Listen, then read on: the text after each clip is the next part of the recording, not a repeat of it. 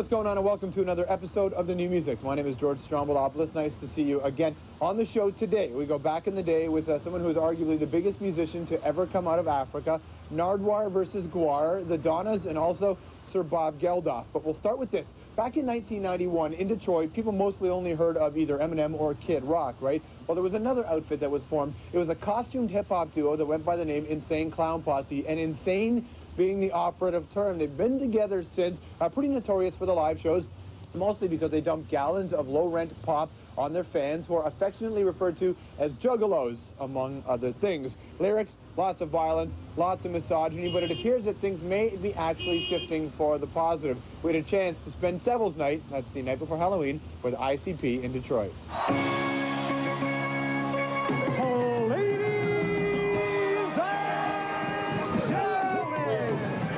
The shine, so don't get left behind. Welcome to Halloween,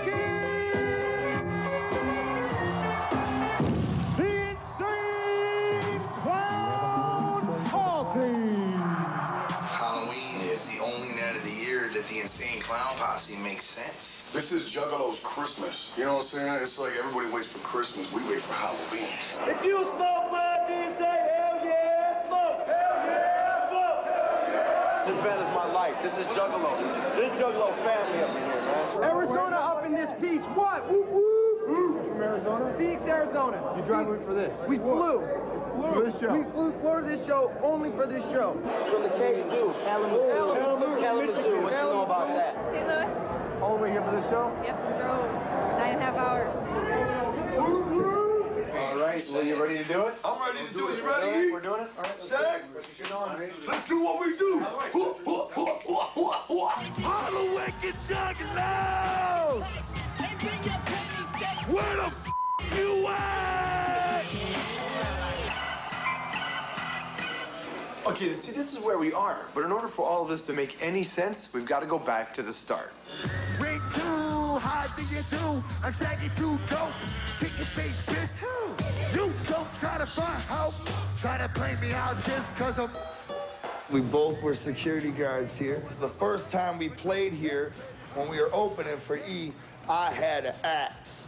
Yeah. And I stuck the axe in the stage. Well, that's probably the hole right there still, man. This is where House of Pain or Everlast got into a fight with D12. This is the spot? Right here on this stage. Yeah. Kurt Cobain's feet rocked this stage years before he blew his chin off. Right here. This is also pretty much the spot where you met another Detroit rapper. Well, we'd have to go over here. Okay, let's go. Right here to be exact. Nice. My name is... And it was Friday night. What year was this? This was 1998. My name is...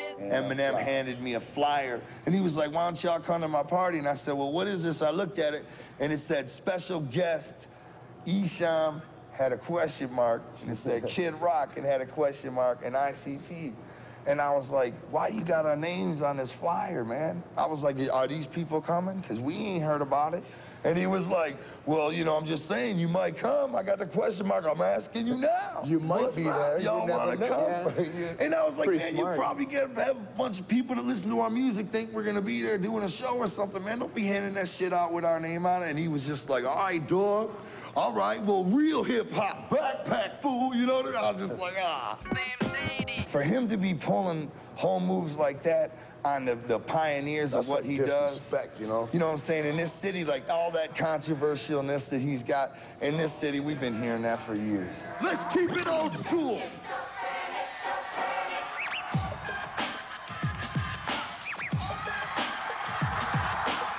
What about the Fago? Where's the Fago? It's cheap, and it's awesome. That's all you gotta know. Why are we throwing soda all over everybody's good clothes? Because everybody there understands that tonight, or any night we come to town, we don't want to make sense.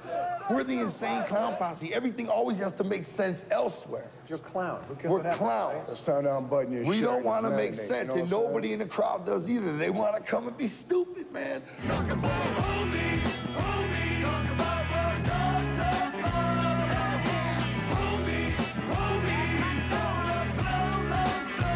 On the record you talk about smacking bitches into fake titties. So the idea is that you have this sort of persona that exists here, and then now you have to step out and say it's not what it is. Because everything we've ever said is our form of entertainment. It's like Andrew Dice Clay used to be. It's like some people might find us, a comedian, offensive. The night of the axe, the night of the 44, bitch, I'm a man you can talk to. But after you leave, I'ma stalk you. If you're a little kid, I'ma take ya. And if you're a neck, I'ma break ya. People have always asked, and we've always just said it's personal. Well, what the butterfly was when I was a little kid, me and my brother caught one of them huge butterflies. And it died on us, you know, and we buried it in our backyard. And we made a vow. I was like 7, you know what I mean? My brother was probably like 9. And we said, one day we'll make it to heaven so we can apologize to the butterfly. Now, we were just little kids. We didn't know any better, but that's why that was a pure vow. That's why what makes that so magical is because as we grew up, we adapted to everything around us, and we got dirtier, and we just became what's around us and forgot about the beauty of a butterfly. I'm sliding and I'm bouncing off shit like a hockey puck. And my mother's like, what the We changed as individuals growing up in this game, you know what I'm saying? And going out there and playing. And then we're not mad no more, man. If we made another album, we'd be fake as I hate this day, but more crib, cause I can tell he's just one of them. Every night I see him on my little TV, he's always looking at me. Why? And they get to that last track, and they hear those last few words, they think you're turning into Creed. They think you're going to be Striper. This is their creed right here. You know, I got your creed hanging. We'll always do the wicked shit. Yeah. The fact is, this is the God's honest truth. If you ain't with us, forget us, because we plan on sounding like that for the rest of our lives.